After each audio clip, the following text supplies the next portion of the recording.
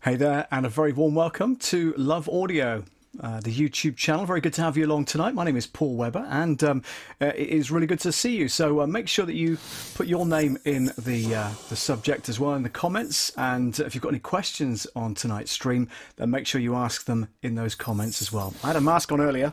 Here it is, just kind of keeping safe. I was out shopping earlier on, so I just thought I'd bring it into the studio with me so it's nice and safe in here. Also sporting the new branding, of course, and you can catch that by clicking on the link in the YouTube banner there at the top of the channel. Anyway, so my name is Paul Webber. If you're new to the channel, please say hi, and if you don't know me, I'm an audio producer. I'm also a voiceover artist and a radio presenter as well. So tonight's stream is all about the live, the PreSonus Studio One 5. Now they've been producing a fantastic DAW digital audio workstation now for years and years, but they've really kind of managed to perfect it over and over again. And I'm pleased to say that I've upgraded to number 5, and we're here tonight to look at it for a first hand. So we're going to open it up from scratch. We're just going to have a look at the front page, see how that behaves, and see where things are stored, and see what happens when you migrate from, let's say, 4.6 up to 5, because there's some anomalies that you need to know about. I'll tell you all about that in a few seconds' time. But in the meantime, let's get going, shall we?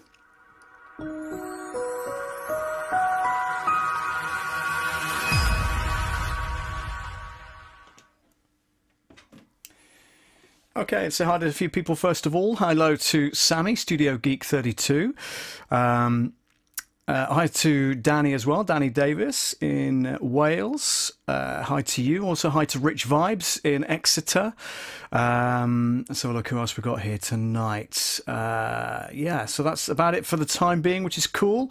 But people will join the stream if they're very interested in the new Studio One 5, which is the new upgrade, of course, to the software. Going to be talking about that in a second. Let's dive in, shall we? Let's take a look at it first of all. This is what the front page looks like. So what you're looking at here is Studio One Professional, and this is the front page. As soon as you open it up, and it does all its checks, it does a lot of whole kind of goes through a load of old checks as well to make sure that it's doing the right thing, and it brings in things like your MIDI controller, so the MIDI keyboard, which is behind here, covered in paperwork. Sorry about that. Can't see that because the mic's in the way, isn't it? There it is, there it is. So that's the MIDI keyboard over there. And it also checks for things like Melodyne, which comes built in, and you can subscribe to that kind of thing as well, which is pretty cool. And then once it's done that, you end up with this page here, which is the front page. Now, a couple of things have changed. So the top row here, you've got new song, and it tells you underneath it what you can do with that new song. You can record a mix with that new song. If you go over to the right that says new project, and you can master and release your music from that particular section there. We're not going to delve into that because that's like a much higher level tutorial and way beyond my pay grade. But we will take a look at it in due course as we go through these kind of tutorials and looking at the different software and things like that. Then you've got a new thing which has arrived for PreSonus Studio One, and that's called New Show. Now what you can do with this is rehearse and perform using live instruments. So for the first time, you can take your PreSonus Studio One 5 out on the road with you, either via a high-quality laptop or even a PC, perhaps, hooked up to the network, along with your studiolive 32SC desk, if you have one, or a 64, or whatever you happen to have. And you can use all of the parameters within Studio One for your live performance, which I think is pretty cool. So that's a great feature. And then, of course, you've just got the usual one, which says open. So if you've got existing files, which I do have, as you can see down the left-hand side here, there's a whole load of stuff that I've already produced. Okay, it goes all the way down there. And also, you can click on the open and then open existing file if you've got some saved on a different hard drive, perhaps, that it's not recognizing straight away. All right. So we've got it configured to the studiolive 32SC. That's my sound card. And I can click on configure audio device and you'll see that there, studiolive series 3, and then you've got 48 volt is your sample rate. I like to work at 48 kilohertz rather, not 48 volts, 48 kilohertz rather than 44.1. 44.1 is CD quality, 48 kilohertz is studio quality. Okay, just put those into context. 5112 is my device block samples. Input latency looking at 15 milliseconds, so 15 milliseconds delay. Output latency is 10.7 milliseconds, which is actually quite high, but we can reduce that once we get into the software if we need to. Okay, so that's that particular section. And then you've got configure external devices. So my master key, 25, 49 or 61 key is just here. That's the MIDI keyboard that's controlling all the notes and stuff if I have MIDI connected. And then the mixing desk itself is connected to the software via UCnet remote, which is cool. So it's just like an Ethernet cable, and that links into the computer and it drives the whole kind of connection between the two things, which is amazing. Works really well. So let's dive in. This is a project that I am currently working on and is not yet finished by any stretch of the imagination, but I wanted to show you where I'm at so far. And it's a commercial, okay? It's and I've got several tracks here. I'm going to just scroll down so you can see the tracks. Let me just close the browser a second and close the mixer. I don't need that on that side. Mixer, by the way, when I do that, I can bring that in. I've just disconnected it, but that's the mixer that comes with the software. I'm going to drag that back over that side. Oh, wrong one. Hang on, stay there. And put that over that side instead. There we go. There we go. Okay, I can reduce that, and then expand that. Reduce that. There we go. Okay, so we should have everything up and running now. So let's disconnect that. That goes on the other side. I can reduce that. He says calmly. Maybe it won't. Okay, fair enough. So we're going to leave it there and we'll take it off the mix there. So what you've got here is a multi-track, and it's a 30-second radio commercial that I'm producing. Okay. Top track is the music, and then you've got 1, 2, 3, 4, 5. No, because it's not even in the mix. So 5, 6, 7, 8, 9, 10, 11, 12 tracks of sound effects. Why? I hear you ask. Let's have a look. Sammy says, why do you use Studio One, not the other DAW? What is the other DAW? I'm intrigued. Let me know in your comments, Sammy, which one you mean. I use Studio One 5. It's version 5. That's the latest one. That's what we're looking at tonight. Prior to that, I was using 4.6. So what I've done is I've upgraded, and you can cross-grade if you've already got the professional version or even the studio and producer version of 4.6. You can cross-grade to the new version, version 5. All right. Hi to Tom, who's in the house. Sammy says you're almost to 100 subscribers. Congrats. Yeah, we're getting there. It's about 86, I think, last count. I haven't really checked online tonight, but I will take a look a little bit later on. Let's have a look here. So yeah, Tom says wave. Thank you very much. Sammy says I've been working in my studio all day doing some changes. Brilliant. Well, I hope you find this useful tonight, Sammy. Thank you very much for joining the stream. So let's get into this anyway. So what I say is I've got like a track at the beginning. So look at cancel that. Yes, I've got a track at the beginning, which is the music track, and then I've got 12 tracks of sound effects. Now my brief, which I've got here, is to start off with, music has to be something that says Scottish Highlands. Okay, I'll put my headphones on for this so I can hear what you can hear as well. Okay, so the music that I've selected, it's as you might well have guessed, it's an Epidemic sound track that I've got. I've soloed that. I'm going to play it from the desk.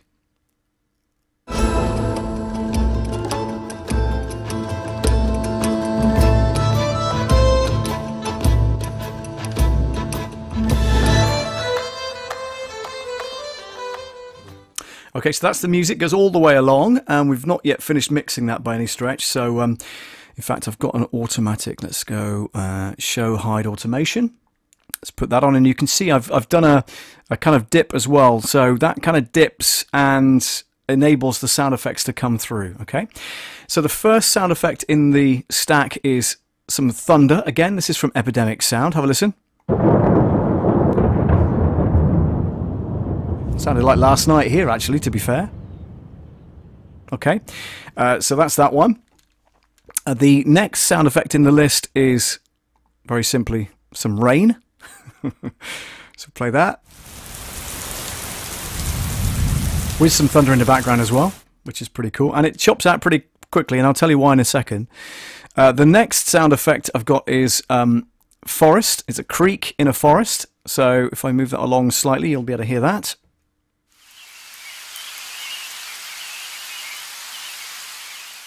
And again, it fades out fairly quickly because the sound effects are quite fast in succession on this particular project. Next one here is a stream. Not a live stream, but just a stream.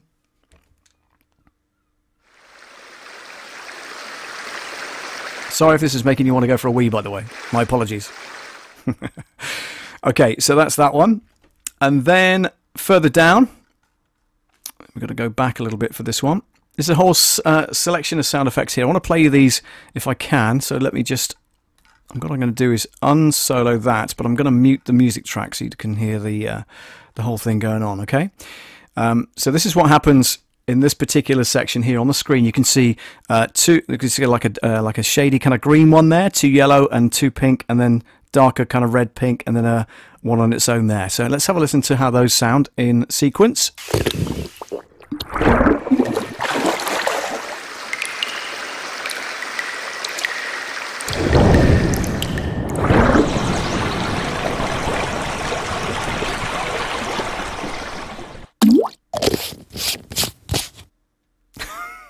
You're probably wondering what on earth is going on right there. Well, this particular brief is for a certain bottle of spring water. Let's just say that, and we'll call it spring water, okay? And the only voiceover on there is going to be a female voiceover, and she's recording that tonight for me, so I can drop that into the mix tomorrow. But tonight I'm going to voice the Scottish voiceover bit that needs to be at the end. Okay, just so we can kind of piece things together, and you'll get an idea of how it all sounds. So what I'm going to do is I'm going to put the voiceover.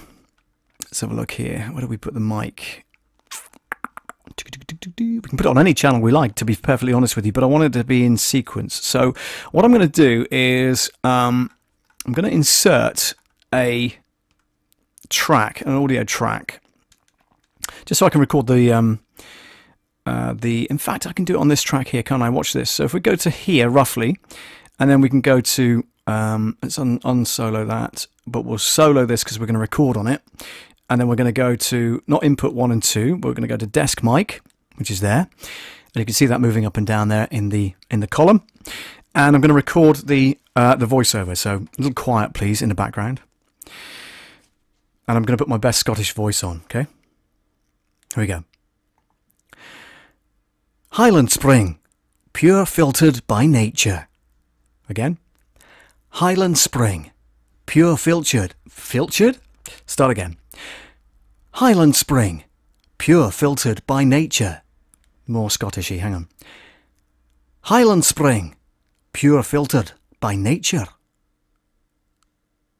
Aye. So I'm probably going to take that last one. And it's really poor, I know, and the female vocalist of the voiceover will make a much better job than I did. But there it is. So that's our edited audio piece there. I'm just going to chop the end of it off because we don't need the rest of it. Let's play that. Pure filtered by nature. Okay. And we're going to chop that off right there. Put that there. And then bring that into the end of the production just before the music ends. Okay. So if we take that off there and just solo those two pieces off, you'll hear this. Highland Spring, pure filtered by nature. All right, so what I'm going to do is put a compressor on the music track, but I want it side-chained by the vocalist, the vocal piece there.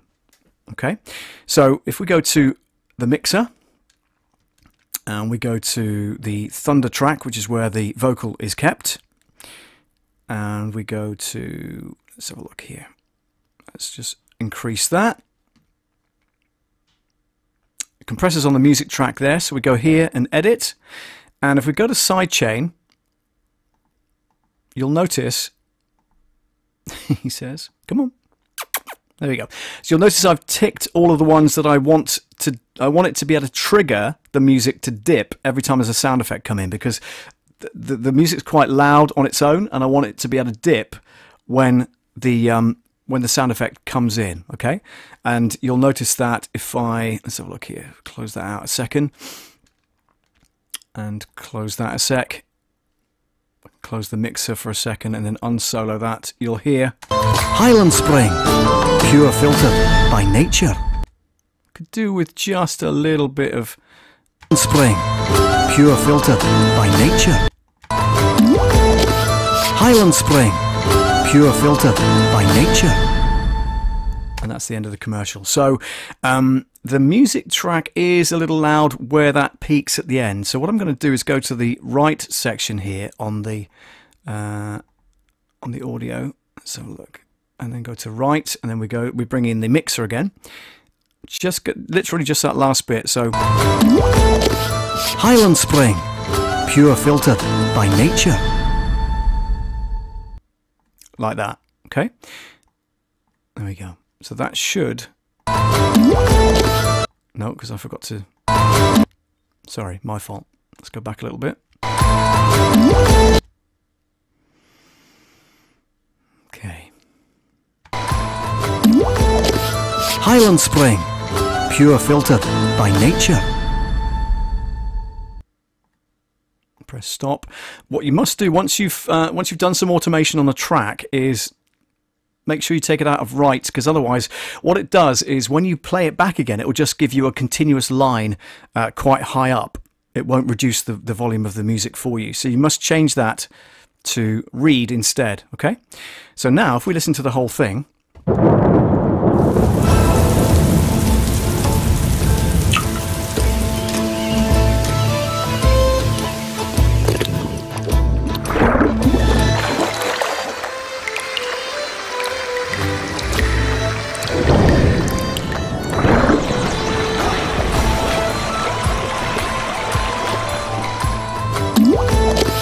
Highland Spring, pure filter by nature.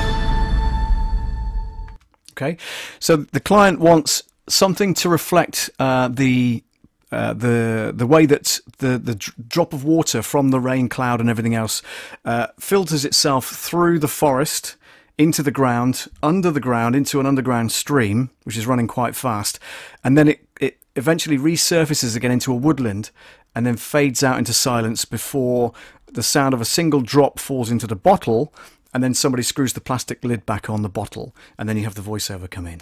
It's quite a complex project, but I just wanted to show you that because obviously I'm using the software for the first time. This is kind of bringing in things that could quite easily be a sound project, a music project, for instance, so you'd have different instruments and vocals here. But I wanted to show you the kind of commercial production side of it from my point of view, of course, because that's what I do.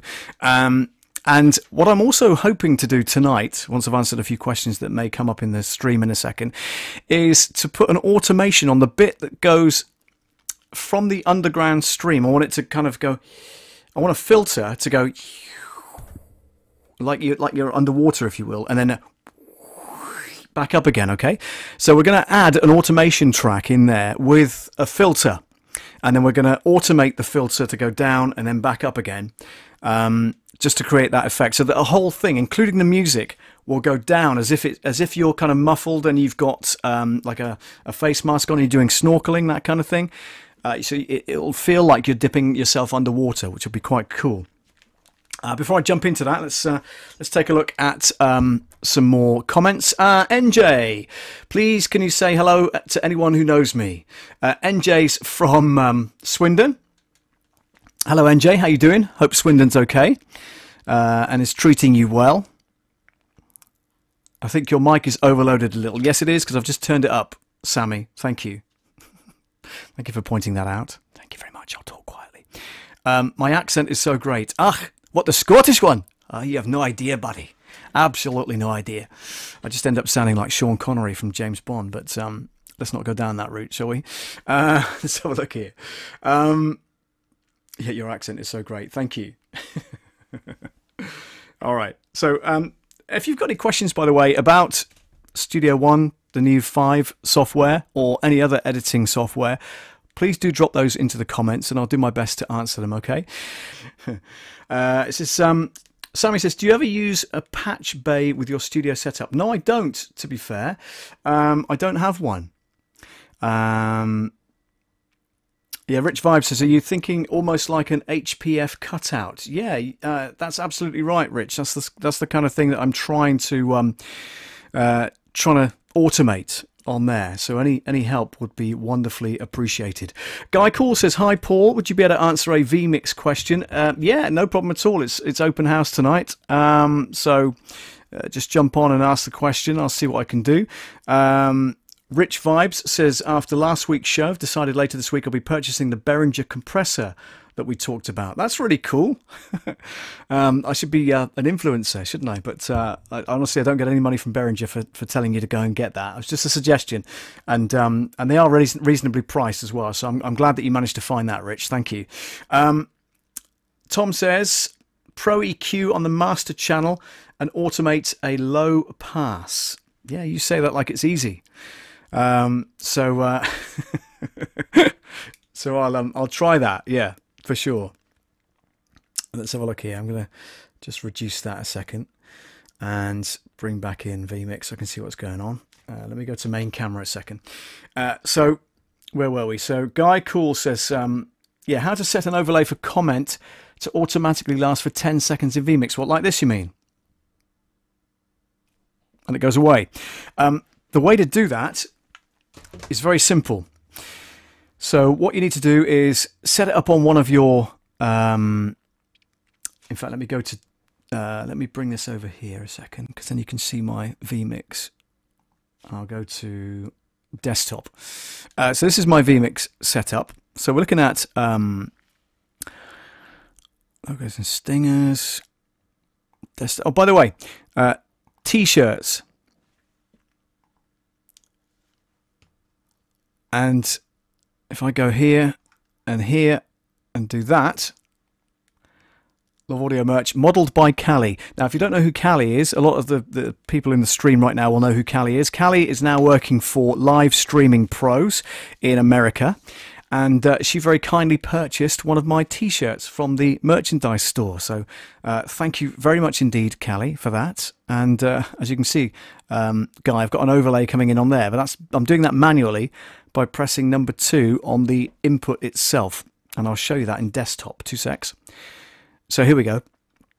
Just down here on the left-hand side, you'll see the input says 26, merch, title, Callie.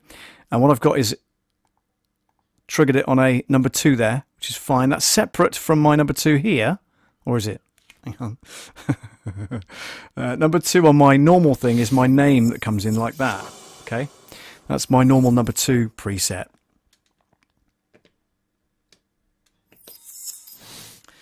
Back to the desktop again, and I'll show you how we do the socials. Okay, I've called it New Social. So go into the preset, load it up into your preview window, and what you can do is go into the setting itself, which is in the cog icon at the right hand corner of the preset itself, or the input rather, and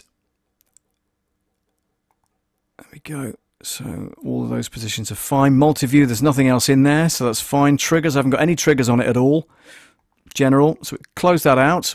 We go down to the overlay section at the right hand side of vMix, down the bottom here. Okay, so click that, and you'll see number 1, full screen, slide, 400 milliseconds duration, 7,000 milliseconds duration, so how long it stays on the screen for.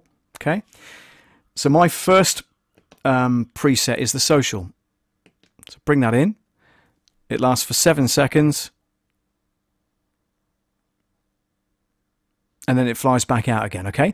Now, if I wanted it for 10 seconds, I do that in here. So in the duration section, in that box there, just change that to another 10, and then click OK. Duration is not a number or is invalid. Okay, don't know why then. All right, let's fool it and let's make it 9 seconds then, or 9.5, so 9,500 milliseconds. Just to fool it. All right, watch. There you go. Okay, so now when I press social, 1, 2, 3, 4, 5, 6, 7, 8, 9.5. It goes away again. So that's how you control how long these come into the screen for. Okay, let's go back to the main camera.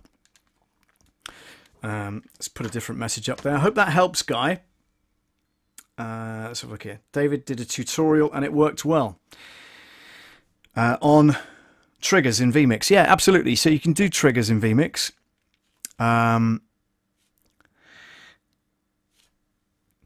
Sammy says, very excited for tomorrow. Yeah, we're doing a deep dive and an implication. And what's it called? What's it called? I really don't know what it's called. But anyway, it's part of the training that we get with live streaming pros. And he says it's very exciting. Tom says, worth a try. Yeah, that's it's a good thing. I might need you on the phone for that. Are you available tomorrow? Because I need to do this commercial ready for a thing that's happening on Thursday. I say no more than that, but I've got to present this commercial to certain people that are sending me the details in order to do that. What else here? Triggers in vMix. Yeah, that's cool. Sammy says, I see a picture of Callie. Yeah, like I say, she very kindly purchased one of my t-shirts from the merch site on Teespring, which is here, by the way, if you've not seen that before. And then I kind of did a montage and put her into the whole mix as well, and then pop that up, which is pretty cool. All right, well, look, I'm going to try and investigate those settings in the software that I've been messing around with all night, which is the PreSonus Studio One 5. So up to version 5 now, which is cool. And you know, certainly hope you enjoyed, you know, kind of what we were doing, putting together that that commercial with the music and everything else. As I say, I'm going to try and experiment with those settings. Let's take away the mix for a second, like that. See what I mean? If you don't change the setting from right to read, it just puts a continuous straight line in that channel. Do you see that? Highland Spring, pure filter by nature. And if you weren't here earlier, I just had to mention that I've done the male voiceover, but it's not supposed to be me. There is a female voiceover artist who is Scottish, genuinely Scottish, who's going to be doing that end bit for me tomorrow. So I'll play you the finished article next week. How's that? Is that like a good thing? Is that a promise? Let's have a look here. NJ says, how much is it? That's a very good question. Shall we take a look on the... let's take a look on the screen. Oops, let's have a look here. So if we go to a browser window, 2 seconds. You've got my desktop there, haven't you? It's cool. Do that. Let's right-click, new tab, and then move tab to new window. Drag that over here, like so. And if we type in, there we go, so PreSonus Studio One 5. I don't want to log into my particular system, but we'll do that from the PreSonus shop. You can go to shop.presonus.com/Studio One 5 Professional, all hyphenated, and here's the software itself. So it's $344.40 if you buy it as a standalone product. Okay. Now what they've done is they've launched a thing called PreSonus Sphere, and it's like a subscription. So you pay a little bit per month, and you get the software, but then you get updates with it as well. Okay. So it's a different way of purchasing it. It's a digital download, but what you can get as well if you cross-grade from PreSonus Studio One 4.6, either professional version or the producer version, I think it is, or the artist version, you can migrate that across at a lower fee, and that's exactly what I did. Okay, and it gives you various things on there, but yeah, that gives you the UK price anyway. So 344.40. That includes taxes as well, and because there's no postage, it's a digital download. Excuse me, so you don't have to worry about that. Let's have a look here. So Tom has said,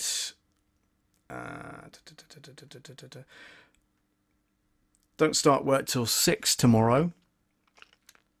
I'll video call you and show you how I do it in FL Studio. Pretty much looks the same. Yeah, and I think that's probably the best way to do it. It's kind of, it's one of those things that is available in any digital audio workstation. It's just that I'm not competent enough to do it, clearly. But if you are, and you're willing to teach me, then we can do a tutorial on it, which is pretty cool. Rich, thank you very much for your comments. Let's have a look here. Tomorrow is Taco Tuesday, says Sammy. Yeah, every Tuesday to Friday, live streaming pros go live on YouTube and on Facebook as well. But on Tuesdays particularly, it's kind of questions and answers and that kind of thing. And they call it Taco Tuesday. Goodness knows why. And I always put a pizza logo up there. They hate that because I'm not into tacos as much as I am pizza, which is pretty cool. I think we're pretty much at the end of today's stream. I hope you've enjoyed it, and don't forget to give us a like and a thumbs up, won't you? And if you've not subscribed yet, make sure you do that. Just click the subscribe button, and next to that you'll find a bell icon, and if you click the bell icon, that'll remind you when I'm going live next, and it's normally every Monday night at 8 PM UK time. Okay, so I want to say thank you very much indeed for watching today's stream, and if you have any questions, drop them in the comments and I'll do my best to answer them before next time. But in the meantime, stay safe, look after each other, and I'll see you next week.